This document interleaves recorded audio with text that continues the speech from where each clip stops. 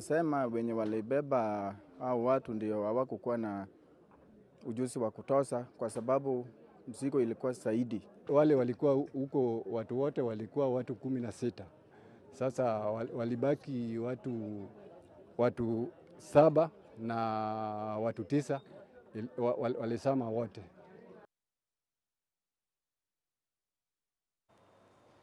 Very unfortunate indeed.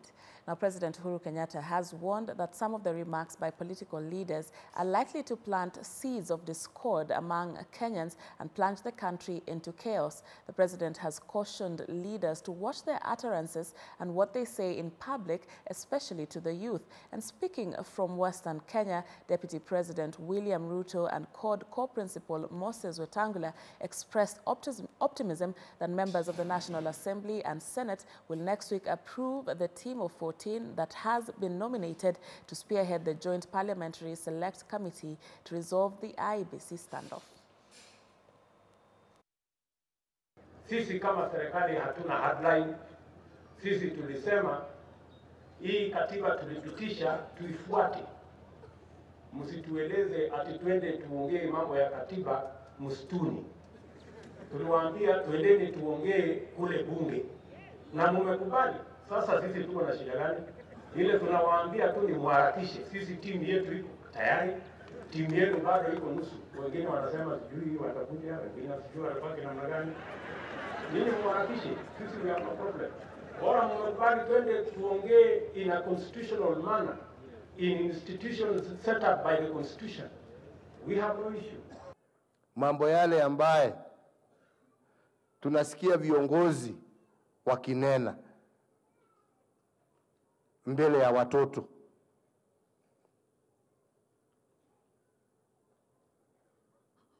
yastahili sisi zote tujiulize kama kweli tunataka kujenga Kenya, tutaijenga kwa njia ya aina gani na ni watu wa aina gani ambao watatusaidia kuhakikisha ya kwamba hii nchi yetu imeweza kufika kiwango cha maendeleo ambacho kila Mkenya atasikia, afurahia na ajivunia taifa lake la Kenya.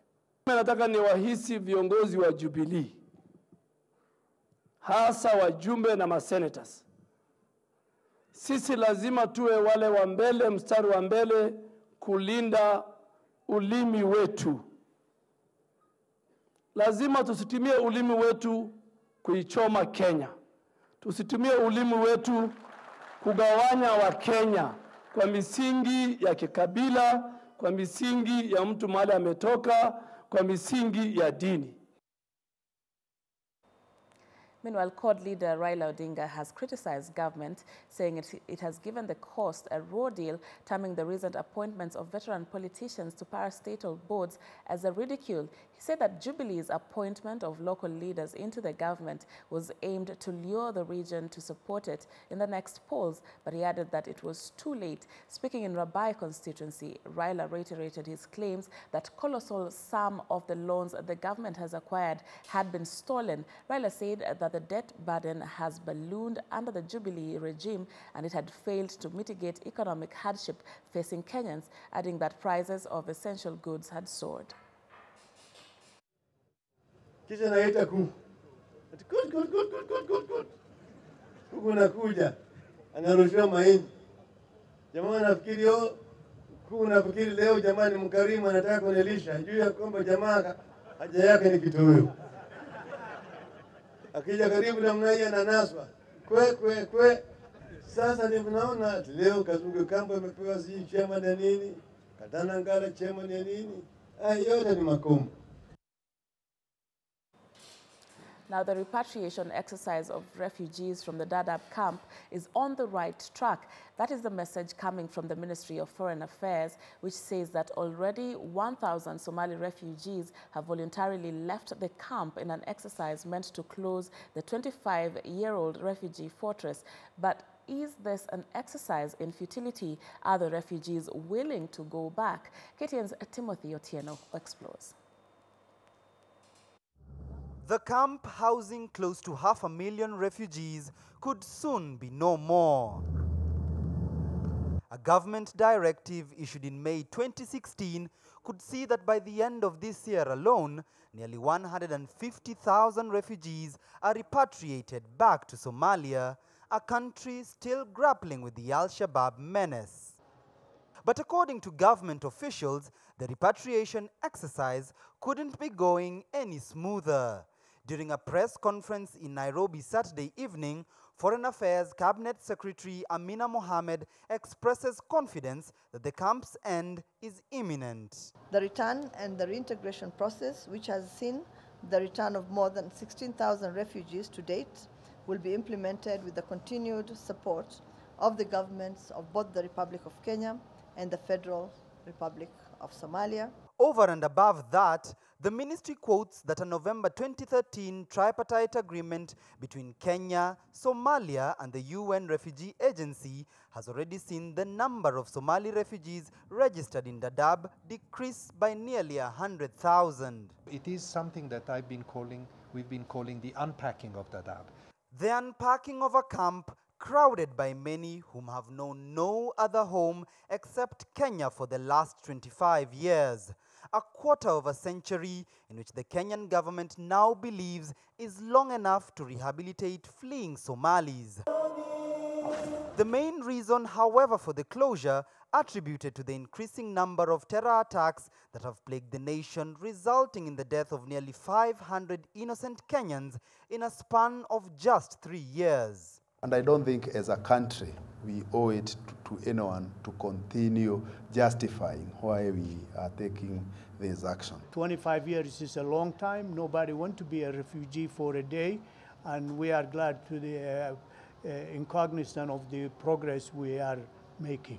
International organs have already pronounced themselves on the matter, with Amnesty International calling the proposed closure a reckless decision.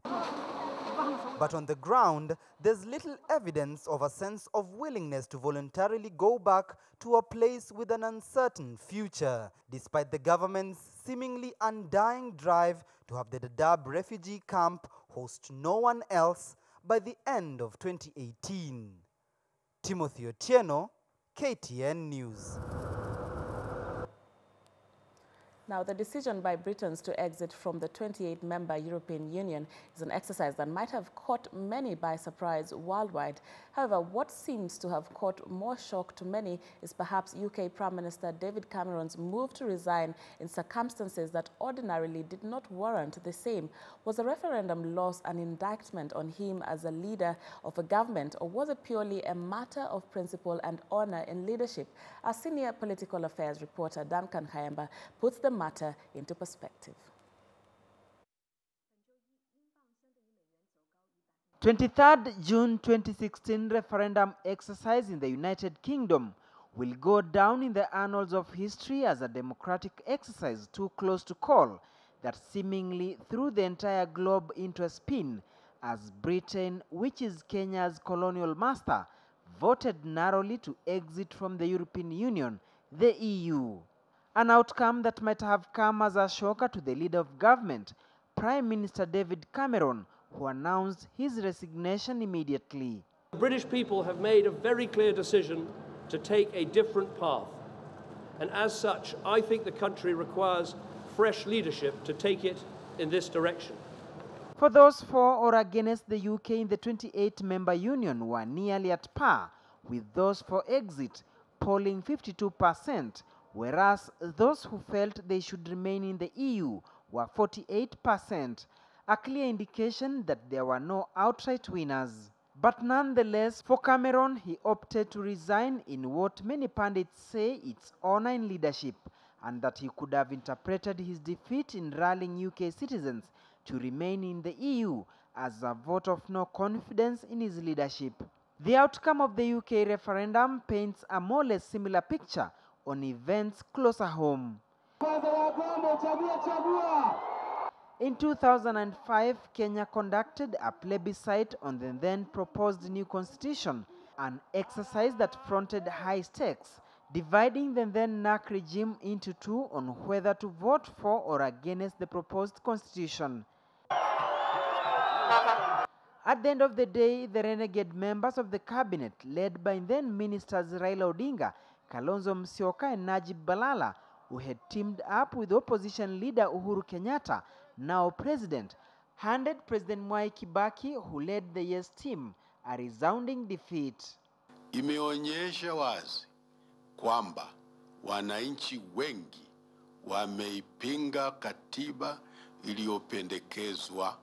But unlike Cameron, who opted to resign, the then president responded resoundingly as well by sacking his entire cabinet 2 days later. Uamuzi huo sasa umefanywa. Whereas in well-grounded democracies, leaders step down in honor of the office they hold. In Africa, Kenya for instance, those implicated in various scams declare war literally instead. If that is a committee or that is a type of justice I'm going to receive after resignation, then I would rather die than resign. I am not resigning. I have committed no crime. The latest being the embattled IEBC chairman Isaac Hassan, implicated in a BVR kit scam with partners in London who have since been convicted. Of doubt, the commissioners are not resigning. But Cameron's action does not touch those in government alone. For example, in the US, whenever an individual runs for a political office and fails to be elected, they never give another try. In the year 2000, the then US Vice President Al Gore, a Democrat, lost to the opposition candidate George W. Bush. Same case to John McCain and Mitt Romney, Republicans who are flawed by current US President Barack Obama and have never thrown their hats in the ring again. Duncan Hemba, KTN News. Now the following story will leave your tongue wagging. A primary school in Nandi County has over 10 girls in class 6 and 7 pregnant. Parents of Pemja Primary School, together with the administration, are wondering who could be responsible for the pregnancies. Is it the teachers or fellow pupils? Our North Rift reporter Elvis Kosgei visited the school and sought answers to this problem that has left the academic future of the girls in a limbo.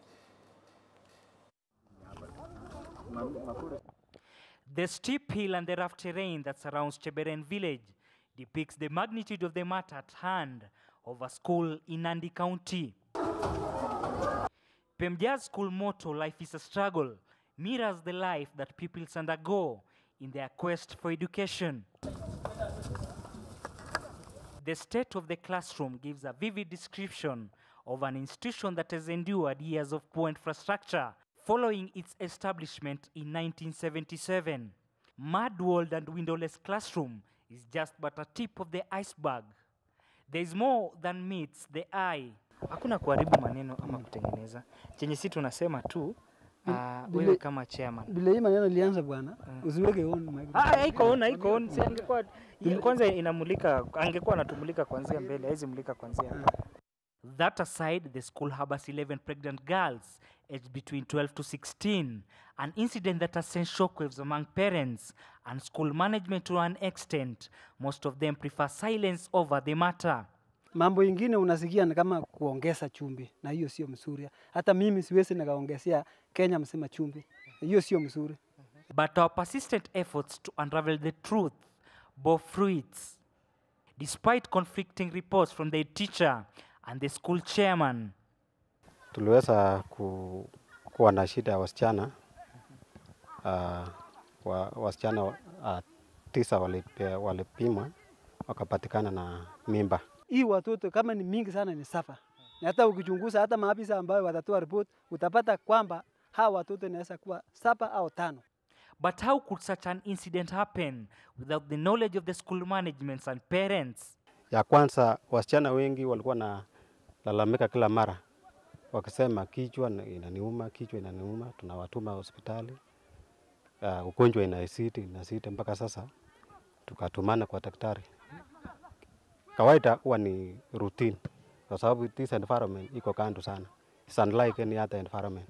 In our further probe, we caught up with one of the aggrieved parents whose fourthborn is among the girls who are said to be pregnant. He maintained the number is even more than what we think. Huyo msichana anatembea. Na huyu msichana mimi nasikia yeye na amesema huyu msichana wangu amesema, mtoto wangu amesema ako standard 8 na huyo friend wake. Tafadhali sasa huyo Kiteman ingetoka kwa shule sababu hii friendship inatoka kwa shule.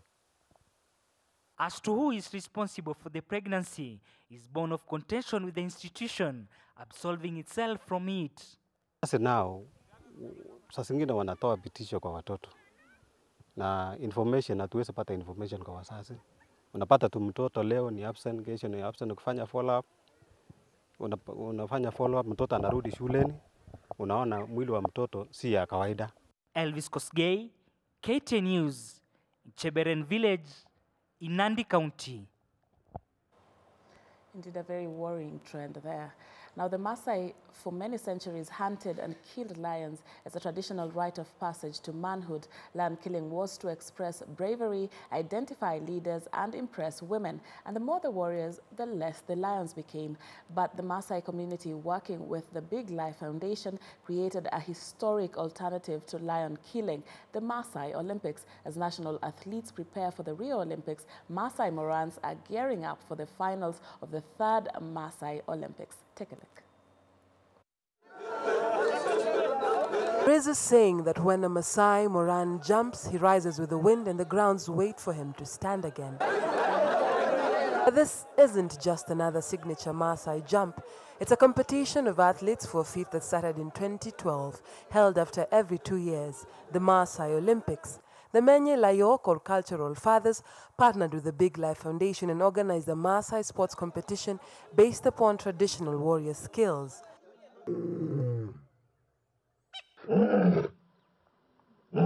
So instead of killing lions to prove their manhood, gain recognition, express their bravery or impress the women, the warriors engage in their sportsmanship.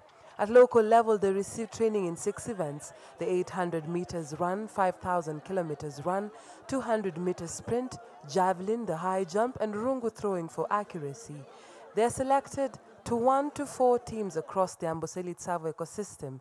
Each will represent a warrior manyata or village that will host almost 4,000 young men during their 12 to 15 years of warriorhood. The regional level culminates the ecosystem-wide event in December, and just like the Olympics, the warriors will receive grand prizes such as medals and prized bulls. Hakuna huwa sipa tena kwa sababu si amepata kazi ya kuruka na kukimbia. Kuruka akikimbia. In its close to 4 years, the lions in this ecosystem have increased in number, estimated from 40 to more than 100, an affirmation that the Maasai community cares deeply for conservation and does not have to leave its culture behind. Wacha tuweke wao busy au wanafanya kazi ambaye atafaidikia. Mambo ya kuhifadhi wanyama ni mambo ya kusaidia warani wabadilishe mienendo zao, na tunashukuru kwamba hiyo inaenda mzuri. Ni style tu ya Kimasai wakimba, na hiyo ni njia ya kupendeza wasichana ama ku-attract girl. Wasichana sasa wakija wanaangalia ule murani anajua kuruka vizuri na wanaona huyo ndio mshindi na anawini girlfriend. David Rudisha, the world's 800-meter current Olympic champion and world record holder, is the Maasai Olympics patron. Who knows, another Maasai warrior could in the future replicate his feats. Dorcas Wangira, KTN News.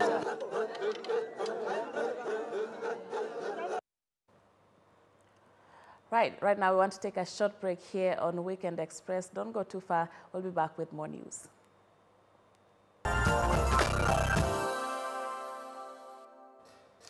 Welcome back, and thank you for staying with Weekend Express. Of course, we do apologize for a technical hitch that we had that had us take that short break, but we're back, and let's continue with the news. And time now for Daring Abroad, the series about Kenyans in the diaspora. And this morning, our special correspondent Alex Chamwada talks to an online journalist in London, Peter Njiri. Njiri narrates the ups and downs Kenyans in the diaspora go through from his first-hand experience. Take a look.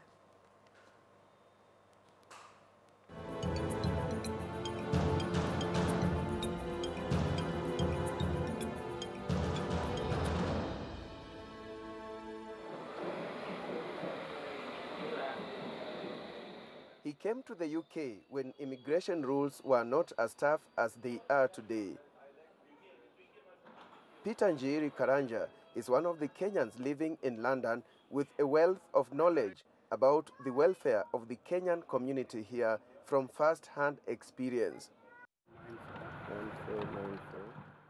From the train, we drive to his house in East London. Wananiita Bwana Seed, Mr. Seed. Wengine wananiita Bwana Mbegu. Kwa sababu ile wananiita namna hiyo, because when I came here in the early 90s, I was telling Kenyan community here that we're in a foreign country and whatever you are doing in life, you are sowing a seed. So you should be careful of the seed you are sowing. In the year 2000, Peter shot to fame after launching a website under his nickname, Mr. Seed. The website informs the Kenyan community on what is happening in the diaspora. My intention at the very beginning was just to bring a simple thing forward where people in the community can know what's happening within the community around. Because now, depending on British newspapers and magazines and radio and TV, it was not serving the purpose. So I found there was a gap. The website became a hit because of its human interest content. The website, Lovely, today has got a leadership of 500,000 people a day. There are so many issues happening with the community. Who is the new High Commissioner? What's happening at the High Commission? Who has passed away? Who is wedding? Who is coming from Kenya? Which bank is coming to UK?